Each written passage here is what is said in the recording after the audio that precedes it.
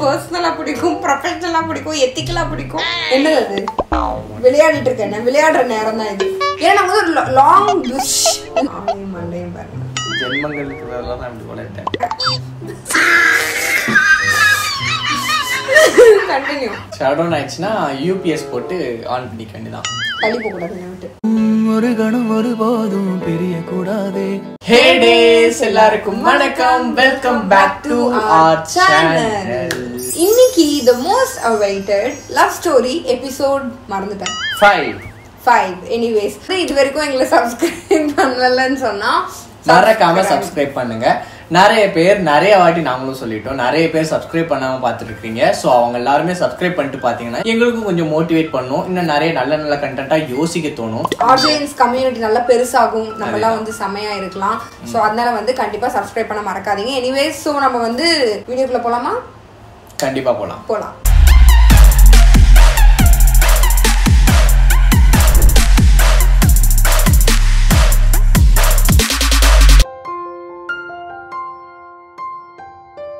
So போன வாட்டி நம்ம எங்க முடிச்சோம்? அந்த டைம்ல தான் வந்து ஒரு பையன் வந்து உங்ககிட்ட பேசினாங்க. சோ அந்த பையன் வந்துட்டு என்கிட்ட என்ன சொன்னான்னா, கீர்த்தி ரொம்ப பிடிச்சிருக்குது, அவ இல்லைன்னா என் லைஃபே இல்ல, எங்க குழந்தைக்கு வந்து ஓம் பேர் தான் நான் வைப்பேன். சோ வந்து இப்படி ஒரு உச்சகட்டமான நிலைமையில தான் வந்து நம்ம முடிச்சோம். சோ அதுக்கப்புறம் சொல்லுவோம், பிரஷர் குக்கர் வெடிஞ்சுதா இல்லையா? சோ அதுக்கப்புறம் என்னாச்சுன்னு பாத்தீங்கன்னா, எனக்கு செம்ம காண்டு. இவனை வந்து எப்படியாவது அடிச்சு துரத்திடணும் அப்படிங்கிற ஒரு வெறித்தனத்துல என்ன பண்ணிட்டேன், அவ ஃபர்ஸ்ட் யாருன்னு உனக்கு தெரியுமா, அவ எனக்கு யாருன்னு தெரியுமா, எப்பேற்பட்ட ஆளு தெரியுமா, இந்த உலகத்தோட பிரசிடென்ட் அது உனக்கு தெரியுமா, அவ எனக்கு யாருன்னு தெரியுமா அப்படிலாம் கேட்டதும் அவன் வந்து யார் மச்சான் அப்படின்னு கேட்டான். கேட்டதும் நான் சொன்னேன், அவ என்னோட லவ்வர், பல வருஷமா பல யுகமா பல ஜென்மங்களா நாங்க வந்து லவ் பண்ணிட்டு இருக்கோம், நீ முன்னாடியே நாங்க லவ் பண்ணிட்டு இருக்கோம் அப்படின்ட்டியா? அதேதான். அப்படி சொன்னதும் அவன் வந்து என்ன வார்த்தை சொன்னான் தெரியுமா? ஒரு ஷார்ட் கமர்ஷியல் பிரேக் அப்புறம் பார்க்கலாம். இந்த வீடியோ வழங்குவோர் ராம் ஜானு இன்ஸ்டாகிராம் ஐடி, உடன் வழங்குவோர் ஃபெபி இன்ஸ்டாகிராம் ஐடி. சோ அதுக்கப்புறம் அவன் என்ன சொன்னான்னு பாத்தீங்கன்னா, இன்னொரு ஷார்ட் கமர்ஷியல் பிரேக். ஒரு பால் அடிப்பாங்க நம்மள. Okay, continue. அதுக்கு அடுத்து உடனே அவன் சொன்ன வார்த்தை என்ன தெரியுமா? தங்கச்சி வந்து பத்திரமா பாத்துக்கோ மச்சான். உடனே சரண்டர் ஆயிட்டான் அவன். இவங்க உடனே என்ன பண்ணிட்டாங்க, என்கிட்ட வந்து சொன்னாங்க, இது மாதிரி ஒருத்த வந்து என்கிட்ட சொல்றான் உன்னை லவ் பண்ற, நீ என்ன சொல்றான்னு சொல்ற, என்ன நீ சொல்றதா அவங்க கிட்ட சொல்லட்டும் அப்படின்னு கேட்டாங்க. சோ என்ன சொல்றதுன்னு எனக்கு தெரியல அப்படின்னு. சோ இதெல்லாமே பாத்தீங்கன்னா இவகிட்ட கேட்கறதுக்கு முன்னாடியே நான் வந்து சொல்லிட்டேன், இந்த மாதிரி நான் வந்து லவ் பண்றேன் அப்படிங்கிற விஷயத்த அவங்க கிட்ட சொல்லிட்டு இவகிட்ட வந்துட்டு நான் பெர்மிஷன் கேட்டுட்டு இருக்கேன். இவ என்ன சொல்லுவாளோ எது சொல்லுவாளோ, இன்ஃபர்மேஷன், அது பேர் பெர்மிஷன் இல்ல. ஓகே, அப்படியும் சொல்லலாம். சோ சொல்லிட்டேன், ஏன்னா அவன் வந்து இவகிட்ட எதுவும் கேட்டு வச்சிடக்கூடாது, நான் மாட்டிக்கிட கூடாது, அந்த பயத்துல வந்துட்டு நான் இவகிட்ட நம்மளாவே சரண்டர் ஆகும், நம்மளோட ட்ரிக்ஸை மறுபடியும் இம்ப்ளிமெண்ட் பண்ணலாம் அப்படிங்கிற ஒரு ஐடியா தான். சொல்லிட்டு சரி விடு, நான் வந்து போனா போதுன்னு நான் உனக்கு உன்னோட லவ்வர் நான் சொல்றேன். ஆக்சுவலி உங்க என்கிட்ட அப்ப பேசும்போது நிஜமா அப்படிதான் சொன்னாங்க. சரி, நான் வேணா உனக்கு ஹெல்ப் பண்றேன், இது வந்து என்னோட பேரு கொஞ்சம் கெடுதல் தான், என்னோட பேர் கெட்டு போகும் பப்ளிக்ல, ஆனா இருந்தாலும் பரவாயில்ல, நான் உனக்கு ஹெல்ப் பண்றேன், நான் நம்ம 2 பேர் லவ் பண்றோம்னு சொல்லி அவன் கிட்ட நான் சொல்லிடுறேன். சோ அதனால அவன் வந்து அதுக்கப்புறம் டிஸ்டர்ப் பண்ண மாட்டான், வேற என்ன ரீசன் சொன்னாலும் அவன் கண்டிப்பா டிஸ்டர்ப் பண்ணுவான் அப்படின்னாங்க. நானும் என்ன ஒரு குல தெய்வமா இருக்கு தெரியுது கேப் மாதிரி சொன்னதுக்கு அப்புறம் இவளும் அதே மாதிரி என்னோட வளப்புல சிக்கிட்டா. சோ அதுக்கப்புறம் அவங்க கிட்ட வந்து இன்னும் பில்டப் நான் ஏத்தனோடனே, தங்கச்சி எங்கனாலும் நல்லா இருக்கணும் வைக்கணும், உனக்கு பையன் பிறந்தானா கண்டிப்பா என்னோட பேர் தான் நீ வைக்கணும், பொண்ணு பிறந்தாலும் பிரச்சனை இல்லை, என் பேரே வை, தப்பே கிடையாது அப்படிங்கிற மாதிரிலாம் சொன்னான். அவனை வந்து அங்கேயே நான் அமுக்கி வச்சிட்டேன். சோ இப்படியே ஜாலியா போயிட்டு இருந்தது. போயிட்டு இருக்கும்போது என்னோட எக்ஸாம்ஸும் ஸ்டார்ட் ஆயிடுச்சு. விடிய காலைல 6 மணி வரைக்கும் இவகிட்ட போன் பேசிட்டு ஒரு 6ல இருந்து 8 மணி வரைக்கும் தூங்கிட்டு, ஏன்னா 10 மணிக்கு தான் எக்ஸாம் ஸ்டார்ட் ஆகும். சோ அப்போ ஸ்கூலுக்கு போனா போதும். கோமா வரும், சொல்லுவேன் நீ வந்து ரொம்ப உனக்கு எக்ஸாம் இருக்கு, நீ லூஸ் தனமா பண்ணிட்டு இருக்க, தயவுசெஞ்சு போய் படி அப்படின்னு என்கிட்ட கோவப்படுவாங்க.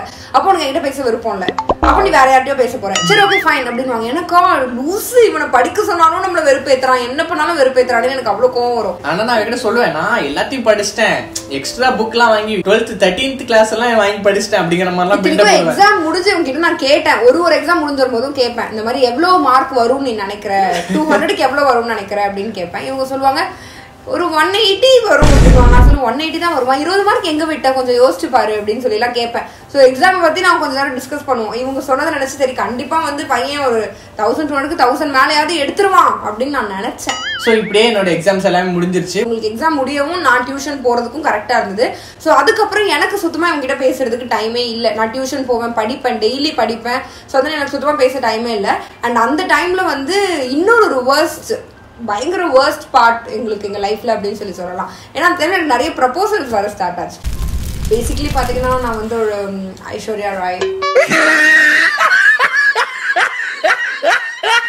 அதனால வந்து எனக்கு அந்த டைம்ல ப்ரப்போசல்ஸ் வரும். நான் என்ன பண்ணி உங்ககிட்ட போய் சொல்லுவேன், டேய் இந்த மாதிரி வந்து டியூஷன்ல இந்த பையன் ப்ரப்போஸ் பண்ணாண்டா, நான் இங்க போனேன், அந்த பையன் ப்ரப்போஸ் பண்ணாலும் இவங்கிட்ட சொல்லுவேன். நான் ஆனஸ்டா வந்து சொல்லுவேன், மறைக்கணும்னு நினைக்கவே மாட்டேன். எப்பவுமே எனக்கு இப்ப வரைக்கும் வந்து நேர்மையா இப்ப எனக்கு ஒருத்தரும் ப்ரப்போஸ் பண்ண மாட்டான்டே, உன் கூடவே சுத்திட்டு இருக்கேன் நான்.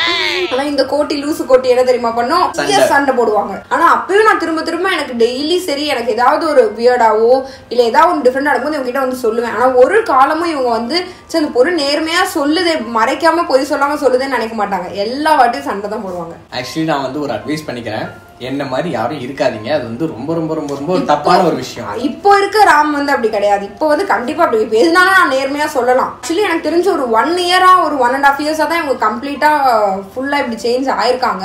ஸோ இப்போ அப்படி கிடையாது. ஸோ நான் அந்த டைம்ல அந்த மாதிரி இருந்தது காரணம் என்ன பார்த்தீங்கன்னா, என்னோட சர்க்கம்ஸ்டன்ஸ் அப்படி, நான் வளர்ந்த விதம் அப்படி, வளர்ந்த இடம் அப்படி. ஸோ அதனால தான் நான் அப்படி இருந்தேன். பட் அந்த மாதிரி இருக்கக்கூடாது. அந்த மாதிரி இருந்தோம்னா கண்டிப்பா எந்த ஒரு பொண்ணுக்குமே பிடிக்காது. ரொம்ப போட்டு அவங்களை டம்ப் பண்ற மாதிரி இருக்கும். ஸோ அந்த மாதிரி நீங்க பண்ணீங்க அப்படின்னா வந்து உங்ககிட்ட உண்மையா இருக்கிறவங்க கூட ஆப்வியஸா உங்ககிட்ட உண்மையை மறைக்கணும் அப்படின்னு தான் நினைப்பாங்க. நீ அதை நினைச்சு நீ சொல்றதே நான் பெருமைப்படுறேன். அந்த டைம்ல பாத்தீங்கன்னா எனக்கே தெரிஞ்சது நான் வந்து ஓவர் பொசசிவா இருக்கேன், ஓவரா கோவப்படுறேன்.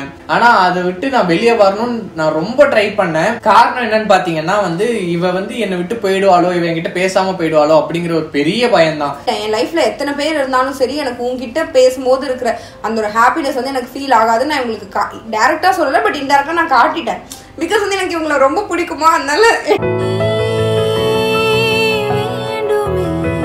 இவங்க கிட்ட பேசுற மாதிரி வந்து எனக்கு இந்த உலகத்துல யார்கிட்ட பேசினாலும் அந்த ஒரு ஃபீல் வந்து எனக்கு இருக்காது.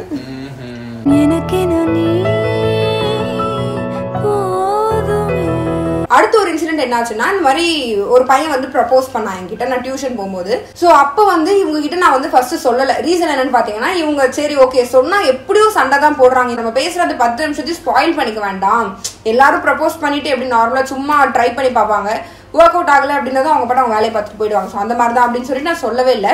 பட் அந்த பையன் அடிக்கடி பின்னாடி வர ஸ்டார்ட் பண்ணா. அவனோட கசின் வந்து ஸ்கூல் மேட். ஸோ அந்த பொண்ணுகிட்ட நம்பர் வாங்கிட்டு எனக்கு வந்து மெசேஜ் வந்துச்சு. ஸோ ரைட்டு, இதுக்கு மேலே நம்ம வந்து சொல்லாமல் இருக்கக்கூடாது அப்படின்னு சொல்லி உங்ககிட்ட நான் போய் சொல்லிட்டேன். இந்த மாதிரி ஒரு பையன் வந்து ப்ரப்போஸ் பண்ணா என்கிட்ட, அவன் வந்து பின்னாடி வந்துட்டு தான் சரி உங்ககிட்ட சொன்ன தேவையில்லாமல் டென்ஷன் ஆகுறது, நமக்குள்ள நம்மளோட அந்த ரிலேஷன்ஷிப் ரொம்ப ஸ்பாயில் பண்ணுதுன்னு சொல்லிட்டு நான் சொல்லலை. பட் இப்போ மெசேஜ் வந்துச்சு, நான் ரிப்ளை எதுவுமே பண்ணல. பட் அந்த மெசேஜ் பார்த்ததும் கண்டிப்பாக உங்ககிட்ட சொல்லணும்னு சொல்லி நான் ஃபீல் பண்ணுறேன். ஏன்னா அது உங்ககிட்ட மறைக்கிற மாதிரி இருக்கக்கூடாது அப்படின்னு சொல்லி நான் உங்ககிட்ட சொன்னேன். சொன்னதும் எனக்கு வழக்கம் போலதான் அதே ப்ரெஷர் குக்கர் மூமெண்ட் தான் வெடிச்சு தள்ளிட்டாங்க. என் லைஃப்ல இவங்கள மாதிரி ஒரு பொசசிவான பர்சன் வந்து இப்போ கிடையாது. அந்த டைம்ல இவங்க இருந்த பொசிட்டிவ்னஸ் வந்து நான் என் லைஃப்லயே நான் எங்கேயுமே பார்த்தது இல்லை, டிவில கூட பார்த்தது இல்லைன்னா பாருங்களேன். கொள்ளகாண்ட் ஆயிடுச்சு. ஆனதும் சரிம்மா உனக்கு என்ன நான் சொல்றேன், இங்க பாரு நீ இப்படி பேசுறதுனாலதான் வந்து நமக்கு சண்டை வருதுன்னு நான் சொல்லாம இருக்கேன். இப்படி பேசினா நான் எதையுமே சொல்ல மாட்டேன் அப்படின்னு. ஆமாம்மா உனக்கு என்ன, நீ சொல்ல மாட்டேன், நீ மறைக்கதான் செய்வ. எனக்கு வந்து எதனால தெரியுமா கோவம் வரும், நம்ம வந்து சென்னையில இல்லாம போயிட்டோமே, நம்ம வந்து டியூஷன்ல இப்படி பின்னாடி சுத்தாம போயிட்டோமே, கல்யாணம் போகாம போயிட்டோமே அப்படிங்கிற. ஆக்சுவலி எனக்கு நல்லாவே தெரிஞ்சது அந்த டைம்ல. பிகாஸ் இவங்க பேசுறது எல்லாமே அப்படிதான் இருக்கும். சோ இவங்களுக்கு வந்து அந்த ஒரு இன்செக்யூரிட்டி, நம்ம நேர்ல இல்ல. சோ நம்ம போன்ல பேசும்போதே இந்த பொண்ணு நம்ம கிட்ட இவ்வளவு பேசுதே, அப்போ நேர்ல யாராவது வந்து இப்படி பேசினா நல்லா பேசுமே இவங்க நினைப்பாங்க போல. பட் எனக்கு வந்து இவங்க கிட்ட பேசும்போது இருக்கிற ஃபீல் வந்து எனக்கு வேற யார்கிட்டயுமே வராது. அது வந்து இவங்களுக்கு புரியாது.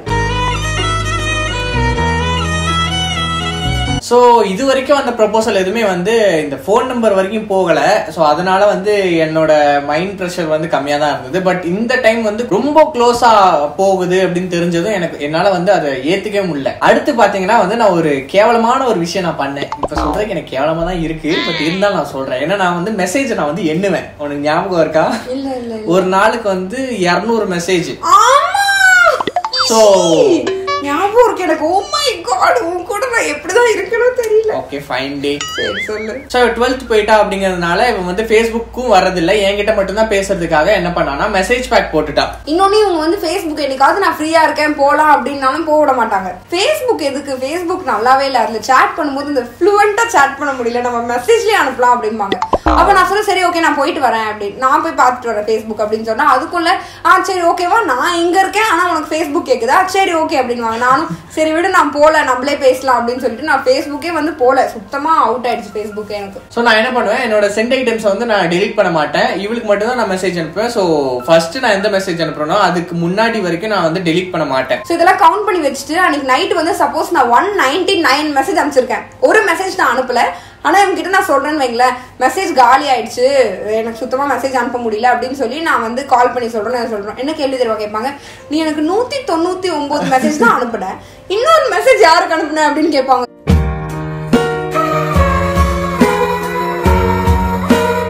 சொல்லும் போது வந்து நல்ல ஒரு காமெடியா இருக்கு. தெரியல எத்தனை பேர் வந்து இதை சீரியஸா எடுத்துப்பீங்கன்னு என்ன நினைச்சு எனக்கு இப்போ யோசிக்கிறேன். அந்த ராம் வந்து இப்போ இருந்தா நான் எப்படி ரியாக்ட் பண்ணுவேன், நான் எவ்வளவு கோவப்படுவேன் அப்படின்னு நான் இப்போ யோசிக்கிறேன். பிகாஸ் எனக்கு இப்போ வந்து சந்தேகப்படுறது அப்படிங்கிற ஒரு மேட்டர் வந்து சுத்தமா பிடிக்காது.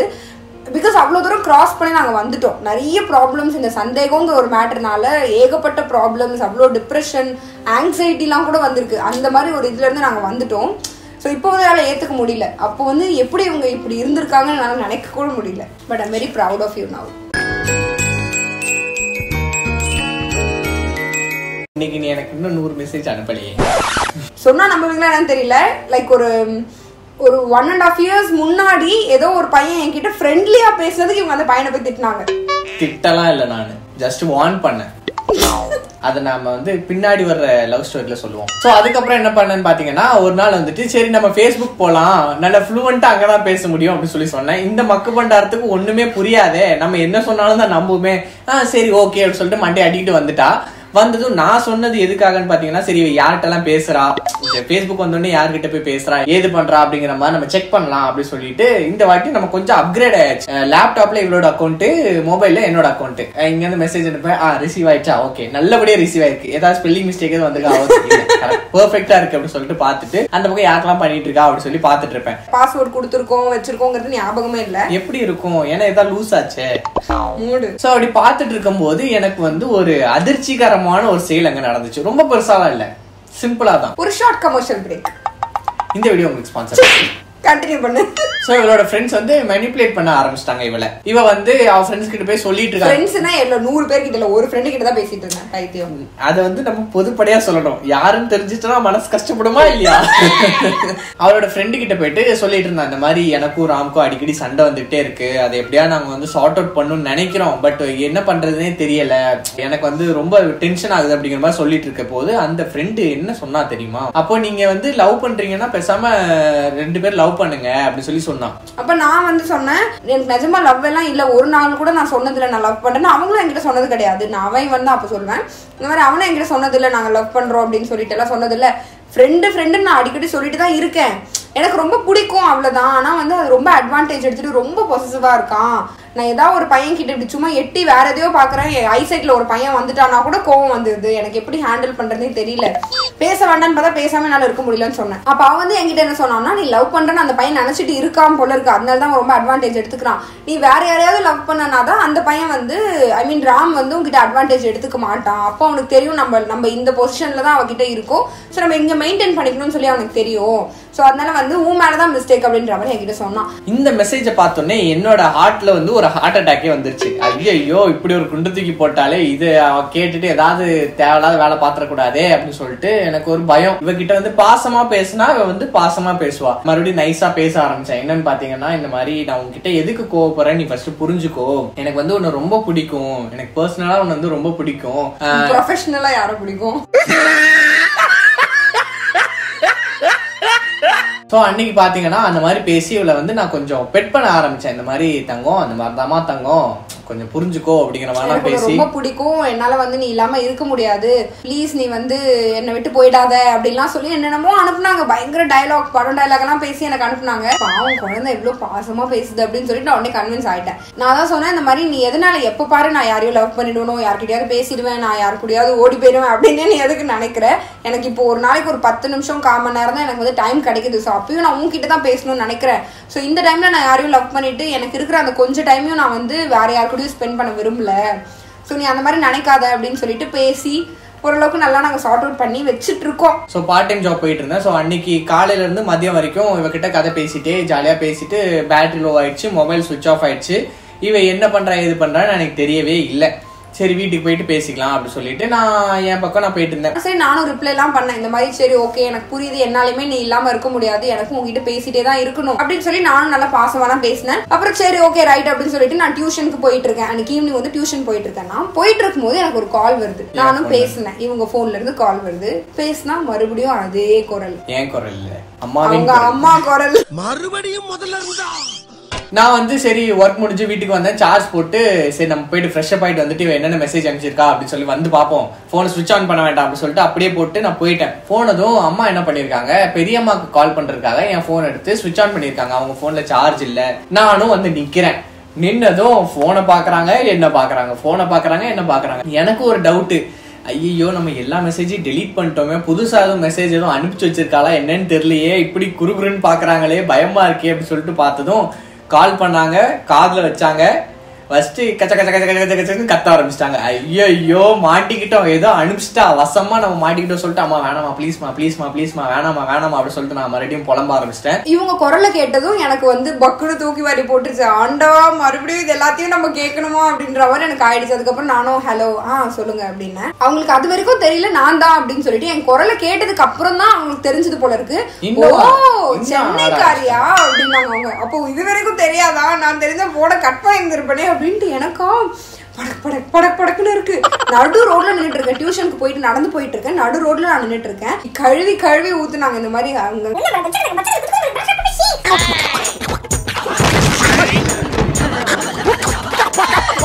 ஆல்ரெடி வந்து இவங்க மேல கொஞ்சம் கோவம் இருக்கதா செஞ்சது.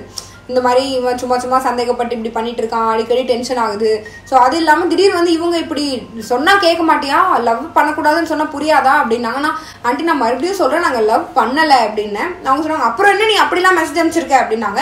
நீங்க முன்னாடி அனுப்பின மெசேஜ் எல்லாத்தையுமே பாருங்க, அப்போ உங்களுக்கே தெரியும் நாங்க லவ் பண்ணலன்னு சொல்லிட்டு. அப்படின்னா ஓ நீ என்னைய எடுத்து பேசுறியா அப்படின்னாங்க. எனக்கு வந்து எல்லா டென்ஷனும் சேர்த்துட்டு நான் கத்த ஆரம்பிச்சிட்டேன் மறுபடியும்.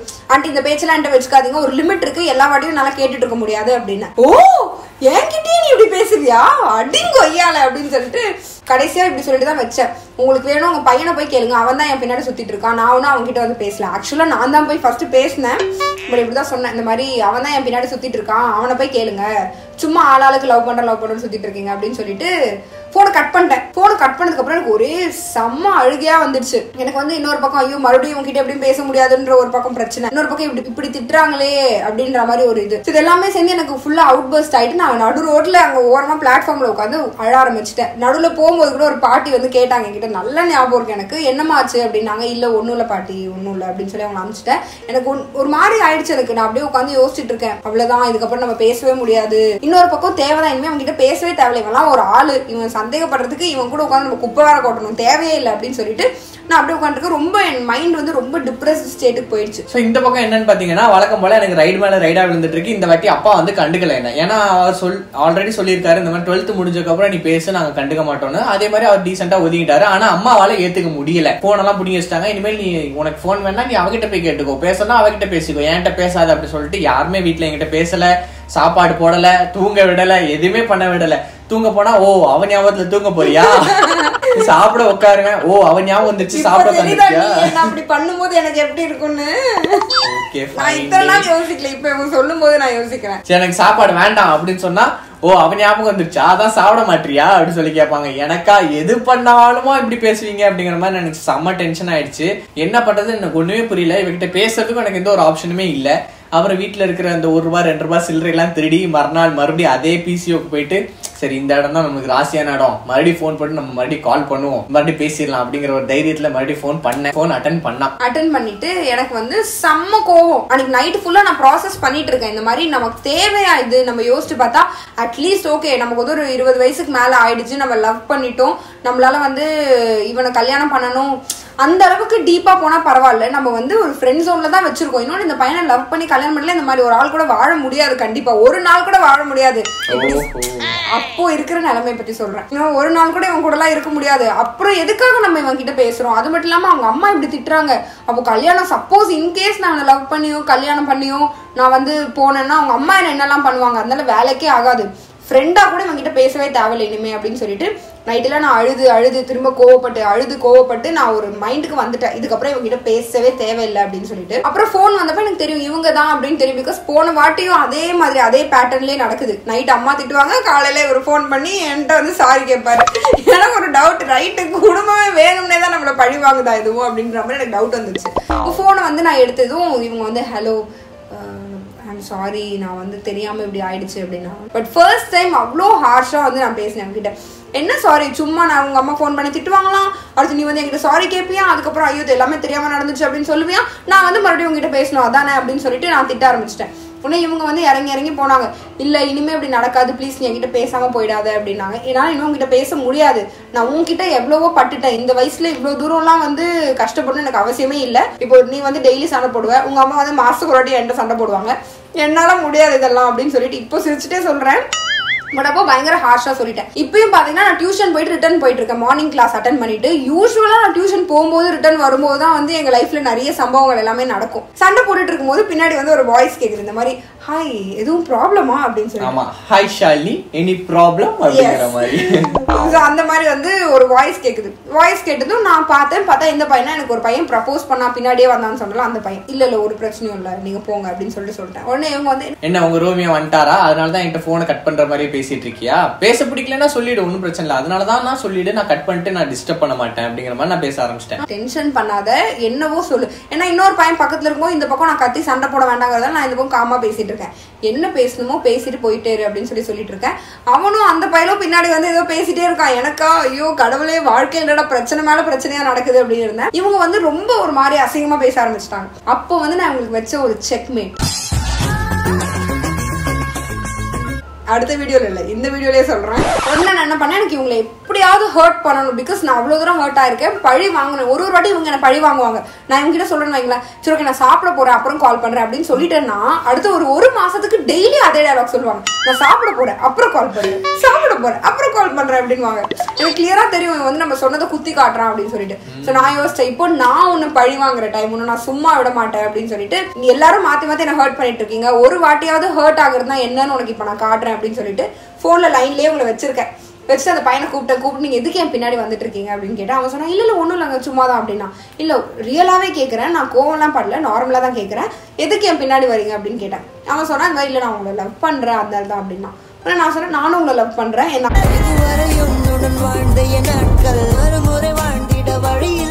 நாளைக்கு நம்ம வெளியே போலாம், அதுக்கப்புறம் வந்து சேர்ந்து பாத்ரூம் கிளீன் பண்ணலாம்.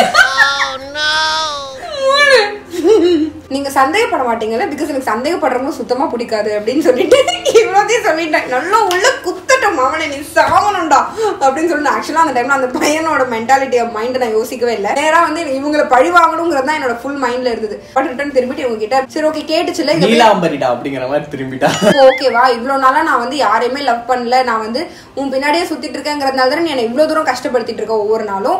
இப்போ வந்து தெரிஞ்சுக்கோ நான் வேற ஒரு பையனை லவ் பண்றேன். ஸோ இதுக்கப்புறம் தயவு செஞ்சு நீ வந்து இந்த மாதிரி என்கிட்ட வந்து பேசணும்னு நினைக்காத. உங்க அம்மா கிட்டயும் போய் சொல்லு நான் வேற ஒரு பையனை லவ் பண்றேன் அப்படின்னு சொல்லிட்டு உங்க அம்மா கிட்டயும் சொல்லிட்டு தயவு செஞ்சு யாருமே இனிமே எனக்கு கால் பண்ணாதீங்க, என்னோட லைஃப் செட்டில் ஆயிடுச்சு, சோ ஆளை விடு அப்படின்னு சொல்லிட்டு நான் இப்படியே சொல்லிட்டே இருக்கும் போதே நான் என்ன பண்ணிட்டேன், நீ என்னடி போனை கட் பண்றது அப்படின்னு சொல்லிட்டு அவளுக்கு முன்னாடி நான் போனை கட் பண்ணிட்டேன். நம்மளோட கெத்தை காட்டணுமா இல்லையா? அதுக்கப்புறம் வந்து எனக்கு என்னோட மைண்ட் ஆக்சுவலா சுத்தமா சரியே இல்ல. எனக்கு வந்து என்னென்னமோ ஓடுது என் மைண்ட்ல, ஐயோ நம்ம ஒரு பையனுக்கு பப்ளிக்கா நின்று இந்த மாதிரி ஐ லவ் யூன்னு சொல்லிட்டோம், என்ன நம்ம இதுக்கப்புறம் நம்ம லைஃப் என்ன ஆகும், எனக்கு ஒண்ணுமே புரியல. போனை கட் பண்ணிட்டு வீராப்பா திரும்பின உடனே அப்படியே சோகமாயிட்டேன் நான். கை கெட்டினது வாய் கெட்டலையே அப்படிங்கிற லெவலுக்குலாம் எனக்கு வந்து ஃபீல் ஆச்சு. வாயாலேயே தான் நீ வந்து அழிஞ்சு போன. பட் என்ன பண்றது, இட்ஸ் ஃபேட் அப்படி சொல்லிட்டு நான் வந்து வீட்டுக்கு போனேன். பட் என்னால அது வந்து ஏத்துக்க முடியல அந்த டைம்ல. நான் இப்ப வந்து ரொம்ப கூலா சொல்றேன். பட் இல்ல, நீங்களே யோசிங்க. அப்போ ஒரு பையன் எனக்கு ஹாய் சொன்னா கூட ஏத்துக்க முடியாத ராம் வந்து இப்போ நாங்க எங்க பாஸ்ட பத்திலாம் நாங்க நிறைய பேசிப்போம். எல்லாரோட பாஸ்ட்டுமே வந்து ரொம்ப குப்பையா தான் இருக்கும். கிளறுனா குப்பையா தான் வரும். நாங்க வந்து ஆனஸ்டா சொல்றோம் இப்படிதான் இருந்தது எங்க லைஃப் அப்படின்னு சொல்லிட்டு. சோ எங்களுக்குள்ளேயே நாங்க பேசிப்போம், முன்னாடி இப்படி எல்லாம் இருந்தது இல்ல, நீ அந்த பொண்ணு கூட சுத்தின, நான் இந்த பையன் கூட சுத்தின, எப்படி இருந்தது, ஜாலியா இருந்ததுல அப்படின்னு சொல்லி நாங்க அசிங்கமா இல்ல நாங்க அப்படி எல்லாம் பேசிப்போம். பட் இப்போ யோசிக்கும் போது எனக்கு ஹாப்பியா இருக்கு. என்னால அப்படி இருந்தது அப்படி இருந்தது இல்ல, உங்ககிட்ட எல்லாத்தையும் ஷேர் பண்ண முடியறது பெரிய ஹார்ட் பிரேக்கா இருந்தது. என்னால வந்து ஏத்துக்கவே முடியல. அதுக்கப்புறம் நான் எப்படி உயிர் வாழ போறேன் அப்படிங்கறதே வந்து ஒரு கேள்விக்குறி மாதிரி இருந்தது. சரி வீட்டுக்கு போவோம், நம்மளுக்கு வந்து கடைசி வரைக்கும் நம்ம அம்மா தான் அப்படிங்கிற மாதிரி வீட்டுக்கு போனா அங்க எங்க அம்மா வந்து எனக்கு 10 மடங்கு என்ன பேசிட்டு வந்துட்டியா, கொஞ்சம் கொலாயிட்டு வந்துட்டியா, கன்வின்ஸ் பண்ணிட்டியா, என்ன நான் போய் அவ காலில் வெல்லணுமா அப்படின்னு சொல்லிட்டு கேட்டாங்க. அம்மா வேணாமா, விட்டுருமா ப்ளீஸ்மா அப்படின்னு சொல்லிட்டு நான் சொன்னேன். பொண்ணுல வேலை பார்த்தாதமா, ப்ளீஸ்மா டென்ஷன் பண்ணாமா, அந்த பொண்ணுக்கு வேற ஒரு லவர் இருக்காமா, நாளைக்கு அந்த பையன் கூட வெளியே போறாமா அப்படின்னு சொல்லிட்டு அவங்க கிட்ட சொல்றேன். நான் யார்கிட்ட நீ கதை அழக்கிற, நீ தான் வெளியே போறேன்னு தெரியும், நாளைக்கு காலை வெளியே எடுத்து வச்சுப்பாரு, காலை வெட்டிடுவேன் நானு அப்படின்லாம் சொல்லிட்டு சொல்றாங்க. ஆக்சுவலி அந்த டைம்லயே வந்து அவங்க கொஞ்சம் கோவப்பட்டாலும் என்னன்னா வந்து அவங்க சரி ஓகே வந்து ஹார்ட் பிரேக்ல இருக்கிறான் அப்படின்னு தெரிஞ்சுட்டு இன்னும் வந்து என்ன ஹார்ட் பிரேக் பண்ணாங்கன்னா பாத்துக்கோங்களேன். நான் கூட இப்ப தன்னானே நாளை பாட்டு போடலாம்னு நினைச்சேன். Never ever. சாப்பிட வர போறியா இல்லையா அப்படின்னு கேட்டாங்க. வேண்டாமா, நான் அப்புறமா சாப்பிட்டுக்கிறேன். ஓ, அவ சாப்பிடக்கூடாதுன்னு சொல்லியிருக்காளா, என் சாப்பாடு சாப்பிடக்கூடாதுன்னு சொல்லியிருக்காளா அப்படின்லாம் பேசணுன்னே, மா டென்ஷன் பண்ணாதம்மா, இப்போ நான் என்ன பண்ணாமா நீ அமைதியா இருப்ப அப்படின்னு சொல்லி நான் கேட்டேன். நீ செத்துரு, அப்பதான் எங்களுக்கு நிம்மதி அப்படி சொல்லி சொன்னதும் நான் இப்ப நான் சாவணுமா அப்படின்னு சொல்லிட்டு பக்கத்துல சுத்தி முத்தி பார்த்தேன். ஒரு ஆல் அவுட் பாட்டில் இருந்தது, கடன் குடிச்சிட்டேன். குடிச்சதுக்கு அப்புறம் என்ன ஆச்சுன்னு தெரியுமா? அது அடுத்த எபிசோட்ல பாருங்க. பட் அதுக்கு முன்னாடி எதையும் நாங்க சொல்லிக்கிறோம், ரொம்ப தப்பான விஷயம் ஆக்சுவலா இது, மிகவும் தவறான ஒரு செயல், இந்த மாதிரி பண்ணவே கூடாது. சோ அது வந்து எவ்வளவு பெரிய முட்டாள்தனம் அப்படிங்கிறது வந்து எனக்கு இப்பதான் தெரியுது. ஏன்னா அதோட டேமேஜ் கண்டிப்பா எனக்கு இப்போ கண்டிப்பா இருக்கதான் செய்யும். இன்கேஸ் அந்த டைம்ல எனக்கு ஏதாவது ஒரு தப்பான ஒரு விஷயம் நடந்திருந்ததுன்னா இப்படி வந்து நாங்க உட்கார்ந்துட்டு இருக்க முடியாது. யாருக்காகவும் நம்ம அப்படி பண்ணக்கூடாது. என்ன ஒரு மோசமான சிச்சுவேஷன்ல இருந்தாலும் சரி, அது எப்படி அதுல இருந்து வெளியே வர்றது, பிகாஸ் கண்டிப்பா வந்து எப்பவுமே ஒரே மாதிரி இருக்காது. இப்போ நம்ம எல்லாருக்கும் டிப்ரெஷன் இருக்கலாம், நாளைக்கு அதே மாதிரி இருக்குன்னு சொல்ல முடியாது. ஸோ அதனால யாரு என்ன மோசமான நிலைமையில இருந்தாலும் சரி, உங்களுக்கு நான் சொல்றேன், நீங்க நம்புவீங்களா என்னன்னு தெரியல, நானுமே சரி நீங்க பட்ட கஷ்டம் நான் படாம இருந்திருக்கலாம். பட் கண்டிப்பா எனக்கும் சரி, ராமுக்கும் சரி, எல்லாருக்குமே ஒருத்தருக்கும் ரொம்ப மோசமான ஒரு டிப்ரெஷன்ல எல்லாருமே இருந்திருப்பாங்க லைஃப்ல ஒரு பீரியட்லயாவது. அவங்க அட்மிட் பண்ணாம இருக்கலாம். ஸோ அதை விட்டுட்டு எப்படி வெளியே வரதுங்கிறது தான் பார்க்கணும். நார்மலா உங்களுக்கு பிடிச்சது பண்ணுங்க, வெளியே வாங்க, இவென்ச்சுவலி நீங்க அதை விட்டு வெளியே வந்துருவீங்க. ஸோ தப்பான டிசிஷன்ஸ் எதுவுமே யாருமே எடுக்காதீங்க, நல்ல லைஃப் இருக்கும் எல்லாருக்குமே. So okay, உங்க எல்லாரும் நாங்க வந்து அடுத்த எபிசோட்ல இன்னொரு 15 டேஸ்க்கு அப்புறம் நாங்க பார்க்கறோம். So that's it. Okay. Thank you so much for watching. உங்க எல்லாரையுமே நாங்க இன்னொரு வீடியோல பார்க்கறோம். Until then it's bye from Ram and Jaanu. Bye. இந்த வீடியோ ஒரு 300K மேல சீக்கிரமா போயிடுச்சுன்னா நாங்க சீக்கிரமா வீடியோ போடுறோம்.